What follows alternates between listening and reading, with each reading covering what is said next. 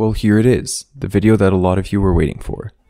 A few months ago, I announced my 4th Minecraft track competition, with the theme of autumn. We ended up receiving some absolutely incredible submissions, and I'm not lying when I say that the top tracks here are some of the best I've ever seen in our community. If you haven't seen the showcase video yet that was released a few days ago, I highly recommend checking it out as it contains the full gameplay for each of the tracks. Well, that's all I have to say for now, so without further ado, let's dive right into the results. Coming in at number 7 with a score of 5.84 out of 10 is CT Autumn Leaves Away by April 9, which is really ironic because the competition video actually released on April 9th. I swear that was purely just a coincidence. But I would just like to praise how authentic this remake actually is to the original custom track. As someone who's been playing CDGP for almost 5 years, I'm definitely no stranger to Autumn Leaves Away. I seriously love how April remade it in Minecraft by keeping the charming elements such as the windmill and the wiggler. It begs the question of how other custom tracks will look in Minecraft, and I really hope that more participants go in that direction for future competitions.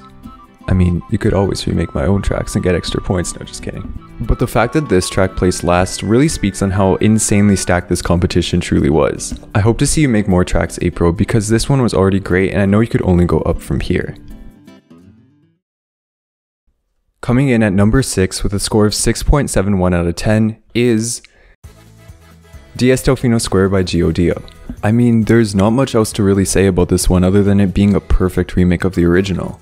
I do really love the block choices here. All the buildings have separate color palettes that each work perfectly together. Something I will say that is rather funny about this track is that Geo didn't even mean for it to be submitted to this competition, he just managed to make it in the deadline, and hey, it works.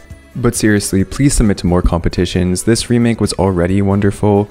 The only thing that was probably holding it back is that there was another Delfino Square in the same competition, which is unfortunate, but please make more. This one's great.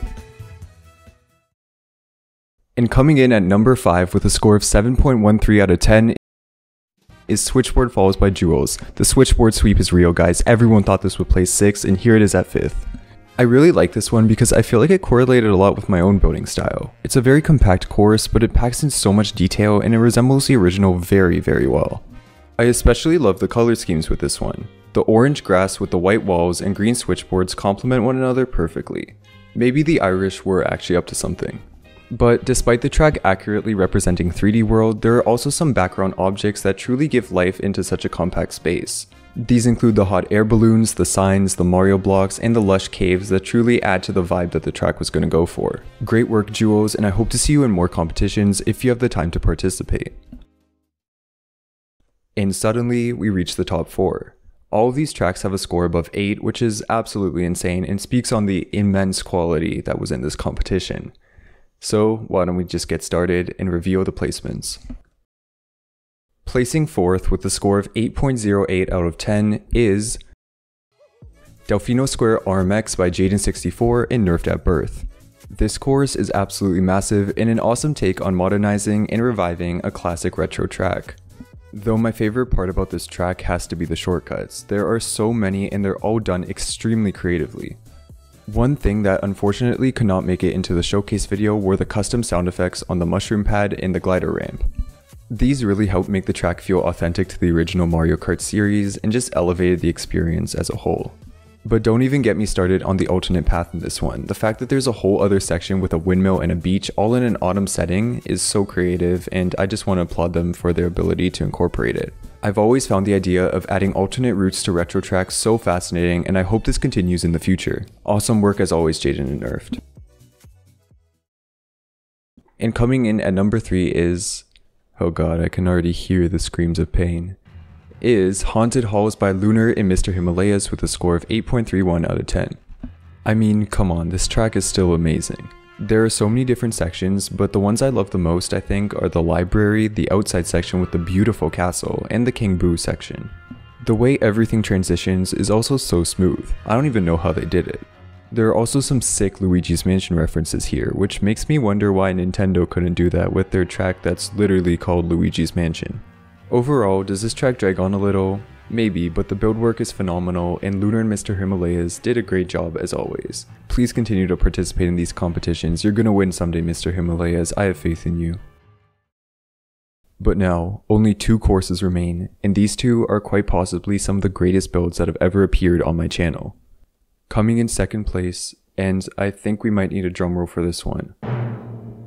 Alright, that's better.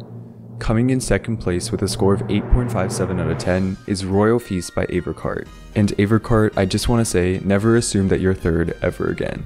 This course is so creative and so well executed. The fact that I could identify every single dish and every single food on this Thanksgiving dinner table right away just speaks on Avercart's building capabilities.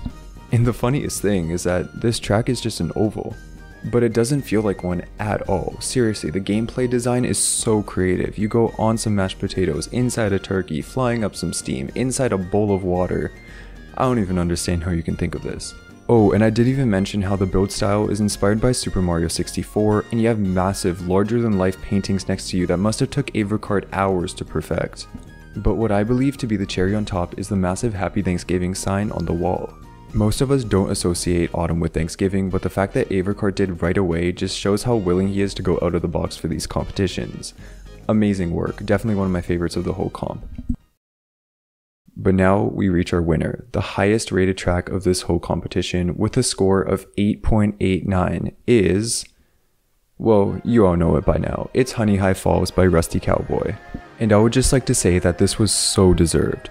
Rusty Cowboy has a history of, for lack of a better word, being robbed in these competitions, but now he finally gets his time to shine.